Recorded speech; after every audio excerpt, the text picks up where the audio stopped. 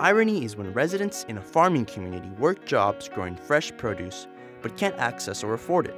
A health advocate in Tulare County, California, and the local food bank found a cool way to change that. So there'd be times when my husband and I would go for bike rides in the community, and then we would realize that there was a lot of fruit trees in the city. And thinking about, well, weren't we just hearing or talking about the fact that we have communities who can't get access to fresh produce or can't get access to enough fresh produce? Isn't there something that we can do? Here's a resource, and it's abundant, and the tree produces fruit to nourish people.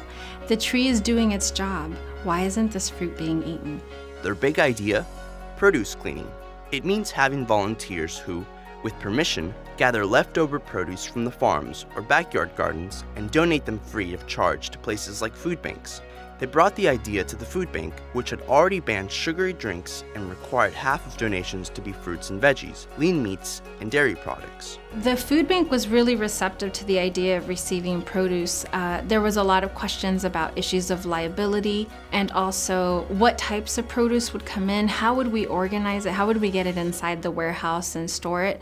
The distribution, no issue there. Because the food bank works with so many agencies, they felt that it would be easy for them to move the produce out. They started a website. Homeowners can register their available produce trees, how much they want to share, and more. Volunteers can get a liability form for safety, sign up for times to glean, and share if they have tools, trucks, and pruning equipment to bring along. To let people know what we were doing was that the same way that we identified the trees to begin with by biking around the community and seeing it, we thought we would use that same mechanism to bike around the community and put flyers on doors every time we saw a tree that was unharvested. And that way, not only did we know where we were going, but it also meant we knew that the tree was there and it was producing excess fruit that someone wasn't harvesting. Maybe they would let us collect it.